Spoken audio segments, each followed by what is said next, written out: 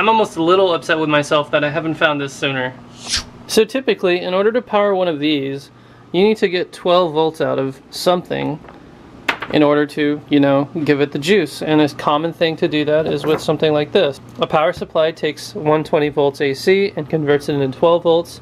And this one is a Radioshack, a very old one that I have, 22507, but it can only output about 3 amps at 13.8 volts.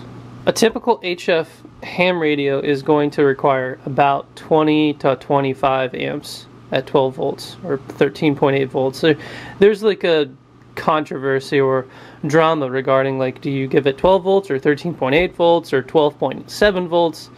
I think in the modern era, none of that really matters anymore. If it's between 12 and 13 or maybe even 11.8 and 13.8, it's going to work. It's going to be fine. And so the problem we have in the ham radio industry regarding power supplies is the idea that, you know, cheap power supplies, they cause a lot of spurious harmonics. Like switching power supplies will, you know, cut the waveform and it'll cause all kinds of harmonics, and that's true for a lot of cases, and that's why there's a market for linear power supplies, which uses big bulky transformers and rectifiers to convert the AC to DC in a very clean fashion, but somewhat inefficient, compared to a switching power supply, which do electrical switching techniques to get 120 AC down to 12 volts DC. That often comes with a lot of noise, specifically for HF radio, especially down in the, a lot of times the switching frequencies is like 750 kilohertz. That can have harmonics all throughout the HF band. And so the problem you find with lower cost switching power supplies is that they're noisy. They might be able to supply the power, but you get all this hash and noise, which is no fun. And the other thing you have to be aware of is they have to be able to supply a lot of amperage, especially using for 100 watt HF radio like a 7300. Now, as the current requirements go up and up and up, the cost goes up and up and up. So to get a proper, like a quiet DC switching power supply, you're probably going to pay anywhere between $50 and almost $200, depending on the bells and whistles. But I think the most basic one you probably will pay about $100. But wait, there's an alternative. So I said in the beginning, I'm hating myself for not finding this earlier, but here you have a server grade power supply that provides 12 volts at a maximum of 75 amps. I paid $20 for this, and it arrived at my house in 3 days during coronavirus pandemic.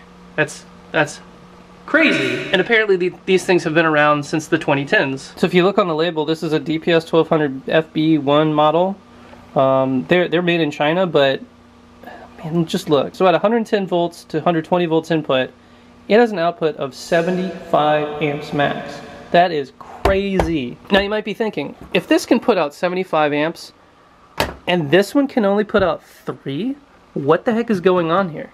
Well, here's what's going on. This is a Radioshack power supply designed for CB radios and has a very, very, very, very small market. Now this is a server grade power supply designed to power servers, computers that have to be on and reliable, and they're prone to noise and jitter and other functions of electromagnetism, and they have to be clean. What's in here is an incredibly well-designed circuit, and it is supplied more than enough power to run an HF station like this. But here's a slight issue. You notice I've already done my modifications here, but the output of this power supply isn't a standard, you know, like binding post like this. It's these. It's a PCB trace which contacts these massive PCB traces. Now, when you buy this and you plug it in, it's not going to output 12 volts. A lot like other PC power supplies, you have to fake it to make it think that it should be providing that 12 volts. And so what you have to end up doing is soldering a small resistor. I've used a 470 ohm resistor in my case, but you can use anything between 3,000 or 300 and a kilo ohm. Although the kilo ohm actually didn't work, but the 470 did just fine. Between these solder pads, number 33, 34, 35, and 36. I'll link to a guide to actually do that. And then to actually get power leads onto these PCB traces, what I ended up doing is drilling a few holes for some machine screws, putting those through and just tightening them down with some hardware. and Bob's your uncle. So what I'm going to do in this video is compare and contrast the noise, and specifically its capability to actually run like a 100-watt full duty cycle on my 7300. Hopefully nothing blows up. I have a dummy load. It's a saltwater dummy load that I've actually measured on a VNA to be very, very well tuned, connected to the 7300. And this sort of serves like kind of a noise, as a noise pickup. As you notice, if I put this like basically right on top of the power supply, the broadband noise really starts to show up, but if I move it away, it generally goes away. There are these, like, I've noticed this comb of frequencies, and that's there regardless of my really annoying fluorescent lights, if they're on or if they're off. I'll run through the various bands to see what the noise floor looks like.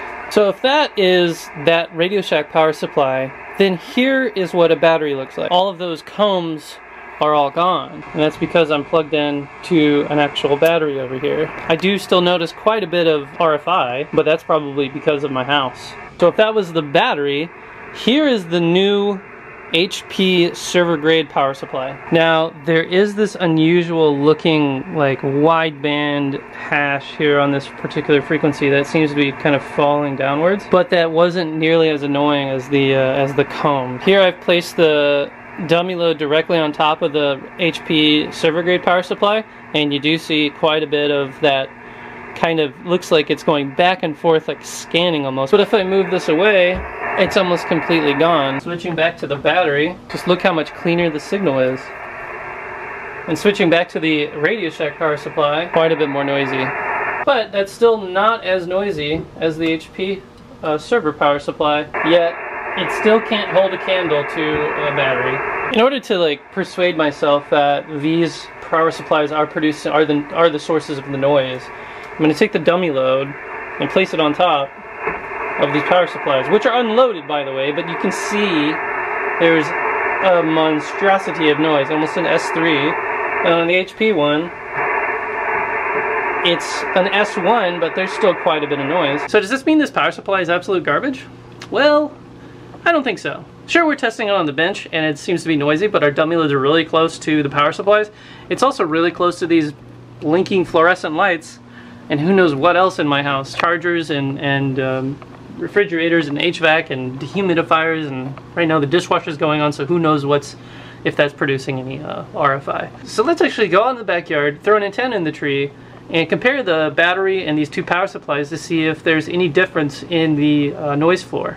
So to explain the setup, and pardon my backyard, it's currently a construction site. What I've got going on is the 7300s out here, the battery, the HP power supply, and the whatever that one is, the Radioshack. In-fed half-wave antenna, and that's just going up into the tree to some length, and then I have a counterpoise of random whatever length going off on that way. I'm connecting to the power from the back of my home with an extension cord. I'm gonna have to individually connect each of the power supplies, but you know, for science. I literally just noticed that my Pectana it came loose. Time to break out the butane, dude. There we go. That should work now. Okay, here we are with all that setup, and I'm currently plugged into the battery just to get an idea of what's going on in the spectrum, and I already have a very, very high noise floor. This is why I don't operate HF from home, mainly because there's just like loads and loads and loads of QRM, but actually there's quite a bit of CW I'm seeing. There we go. So it's not all bad. Go ahead and try the Radioshack power supply. Here's a Radioshack power supply, and you'll notice not much different. I don't even see the combs from before. So is really all that stuff down in the basement all hyped? Go up a little higher into the band and see, is that noise from the power supply? There's a single sideband station. Just another station. So it doesn't look all that bad. Let's go up higher into like 10 megahertz, or 10 meters. That looks like noise, but is that from the power supply? Let's go back to the battery and find out. No, it's just coming from the environment. Go back to the Radioshack power supply. Let's take a wide view of the spectrum. It looks like these frequency combs are happening every 250 kilohertz or so, because they perfectly space this 500 kilohertz spectrum, or this whole 1 megahertz spectrum. So I see 1, 250, 500, 750, 1 megahertz. So I don't think that's one of these power supplies, but it could be a power supply somewhere else in the neighborhood, but it's not one of mine. Now if I go back to the battery, are those still there? Yeah, it looks like they're still there. So it's not me. Now let's try the HP power supply. Does the noise floor look considerably higher? I think it does. Let me jump back to the battery and see how it looks like. So this is back on the battery. Maybe it wasn't the power supply. Maybe it was. It's very hard to tell. Now I'm gonna go to the HP power supply. Still not so bad. So right now I'm on the HP power supply and we're drawing 10.9 watts at 12.3 volts. I'm gonna go ahead and tune.